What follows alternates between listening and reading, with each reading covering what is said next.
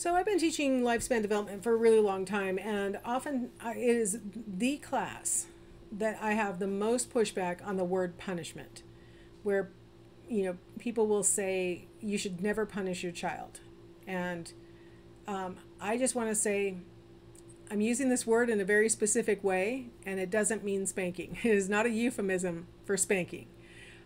Punishment is a very specific learning term in psychology. Punishment is when you provide an outcome that the learner doesn't like. So for a lot of learners, like my son, when he was 10, he was like, just spank me and get it over with. Like, he would have found that much less punishing than whatever I was trying to hatch as my plan for what he had to do, right? Whatever consequence I was going to come up with. So for your learner, you have to figure out what outcome they don't want. So let's talk a little bit about punishment and what makes some outcomes ineffective and some outcomes effective in shaping behavior. So ineffective punishment is when, one good example of that is when we inadvertently reward the child with the punishment. I'll give you a great example of exactly the time frame we're talking about. When my daughter was 2 years old, I was pregnant with my second child, and I was feverishly trying to write my dissertation, because I knew that when this second baby came, there was no way I was finishing this. So I was, at every moment that I possibly could, I was working on this what turned out to be 150-page 7-experiment report that I was writing. So I was between classes. At the time I was teaching community college, and had a 2-year-old, pregnant with my second child, and writing a dissertation. And then my husband was working full-time as a baggage handler, so he was at work. I was home with the 2-year-old. I brought her into my office, where back in the olden days you always had your computer on a table, because we didn't have laptops back then. And so I was working on my computer, and she was very nicely and quietly playing on the floor. And I knew at her age I had about 15 minutes before she was going to want some kind of human interaction. So I was typing as fast as I could while she was quietly playing. And I looked over, I got to the 15-minute mark. I look over at her and I see that she's still playing nicely. And I thought, oh man, I'm going to start another paragraph. So I'm writing as fast as I can. And I was really engaged in it. So she came over, she pulls out the drawer next to me that has all of my data organized by participant. There's like several pages per participant and stuff.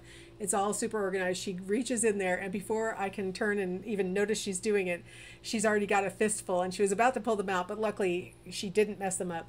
I was able to put my hands over it so she couldn't really lift it. And then I got her hand out, shut the drawer, and my first thought was, you're ruining everything. But then I thought, this is all me. I mean, I knew I only had 15 minutes and I shouldn't have pushed it, right? So I real quickly inside my head squelched any frustration I was experiencing. And I'm like, hey, do you want to play? And I immediately just left everything the way it was and walked away and engaged with her and tried to ignore completely that she had started to get into my data. Because think if I had reacted with, no, what are you doing? Oh my gosh, don't touch my data. That's horrible. Bad girl, bad girl. It wouldn't have punished her. It would have taught her, when you've had enough of playing by yourself, go mess with mom's data, right? Go mess all those papers up. So I had to act like I didn't even notice that she was in the drawer. I just pulled her hand out of it, shut the drawer, walked her out of there, shut the door so, she couldn't operate the knobs, and told myself, don't push it when you have a toddler in the house. So she punished me for sure, because she was like, you pushed it, let me punish you. But I didn't try to punish her, because I knew that would have inadvertently completely rewarded that behavior. She wanted attention.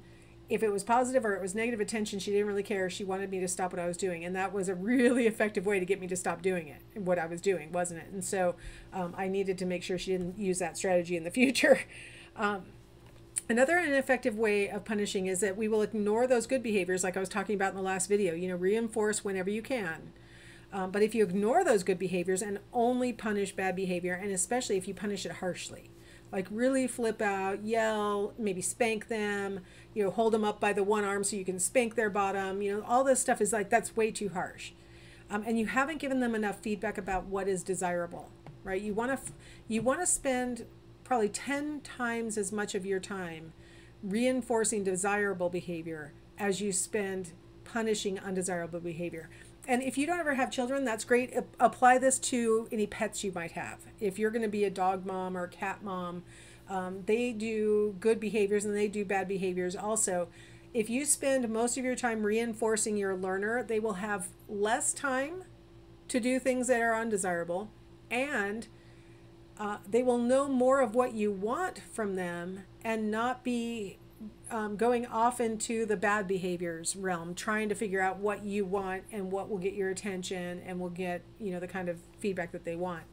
So it's really super important that you, B.F. Skinner, who designed the whole, you know, reinforcement punishment model called operant conditioning, he said you should reinforce 10 times for every one punishment. So that's why I'm suggesting you should spend 10 times as much time reinforcing good behavior as you spend punishing bad behavior. You don't want to delay the punishment. You know, don't tell the child, wait till your father comes home, or some equally, you know, whoever would come home, and now that person is going to come in and dole out the punishment. The punishment needs to immediately follow the bad behavior. So whatever the punishment is going to be, it needs to happen as quickly after the bad behavior as possible so that the child's brain will make the association between what they were just doing and what they're now enduring. So if you have a 2-year-old and they've misbehaved, and so you place them into timeout, you place them there for 2 minutes, exactly right after the misbehavior happens. So if you're going to adopt a naughty mat style or something like that, you need to have multiple naughty mats in a multi-story house, right? Like in my daughter's case, she has a basement and a main floor. If she's going to use a naughty mat approach, she needs to have a naughty mat in both places so that she doesn't have to climb the stairs carrying a toddler. She needs to be able to immediately put the child on the naughty mat and say, you've been placed here because of what you just did. And then they only stay there for 1 minute per year of age. So if you've got a 2-year-old, it's literally 2 minutes. They sit on the naughty mat for 2 minutes because otherwise they have no clue what they're doing there by the 3rd minute. They're like, I forgot why I'm even here. I'm a baby. I don't know what's going on. So 1 minute per year.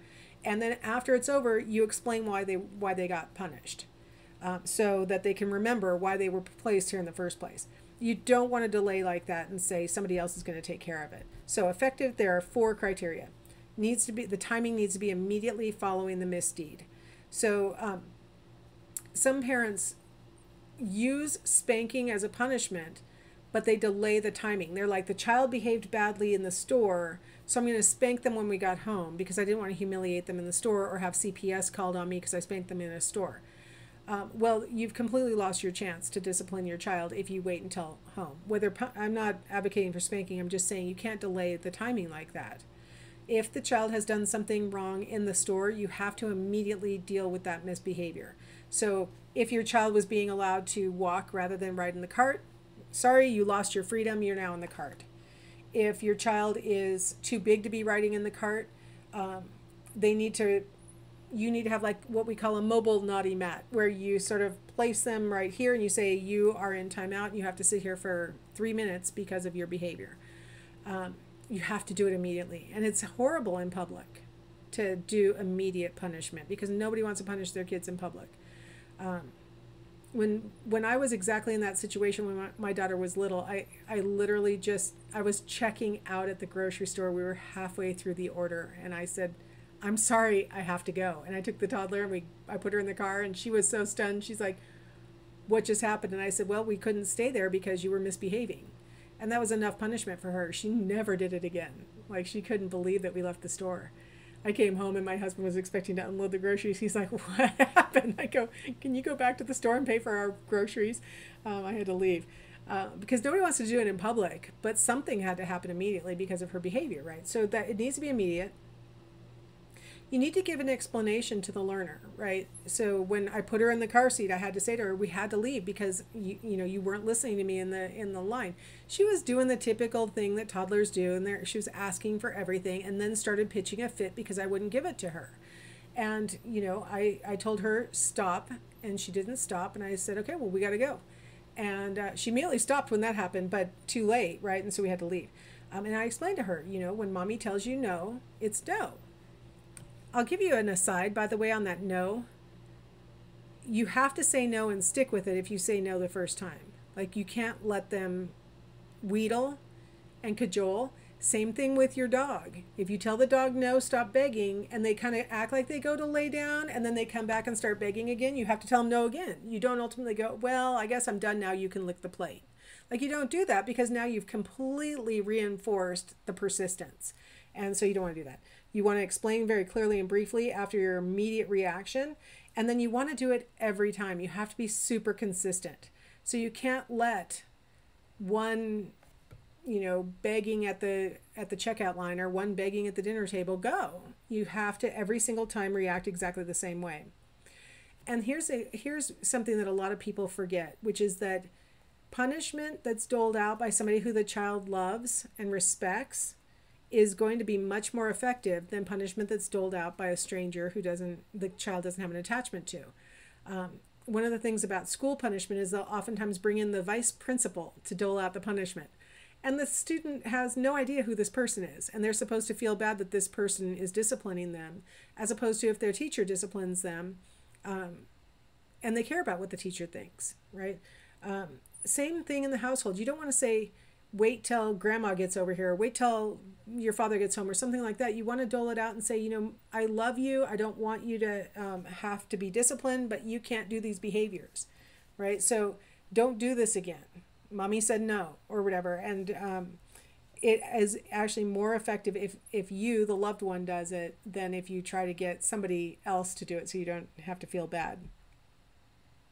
So I thought it would be really helpful for you to see how the timeout technique should be implemented, because a lot of parents say that they use timeout and it doesn't work, but I think they're doing it incorrectly. It oftentimes becomes a battle of wills instead of what it should be, which is just a consequence that allows the child to realize, okay, no, honestly, you stepped over the line. So the video clip that I've got for you has a child that is more than 2 to 6 years old, I think, but it works for any age bracket, and so I want you to see how it should be implemented if you're ever considering using a timeout technique. And by the way, you can use this on your animals. Okay, well, you got to go in your kennel for a little while, right? Or cat who is misbehaving, you have to go into the bathroom for a little while where you'll be contained or whatever. So it works on lots of learners, not just human children. So, all right, well, enjoy this Super Nanny piece, and I'll see you on the other side.